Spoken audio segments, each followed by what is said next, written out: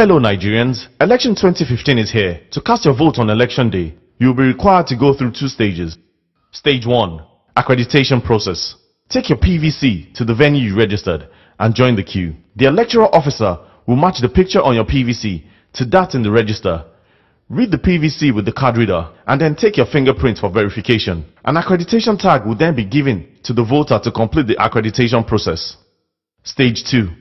Voting process. The electoral officer confirms the voter's PVC and accreditation tag by taking the voter's name in the register. The voter will then be issued a ballot paper. The voter will go into the voting booth to cast his vote and then slip the ballot paper into the ballot box to complete the voting process. To make reports on election day on social media, use hashtag Nigeria Decides or call 0700 call INEC.